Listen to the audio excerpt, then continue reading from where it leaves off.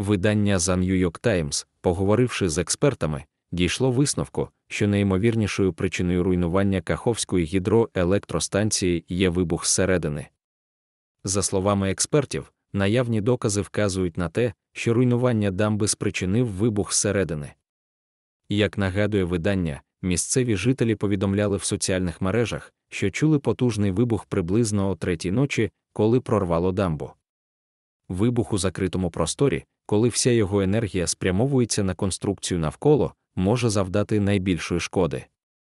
Навіть тоді, за словами експертів, для прориву дамби знадобилися б щонайменше сотні фунтів вибухівки. Примітка – 100 фунтів, приблизно 45 кг.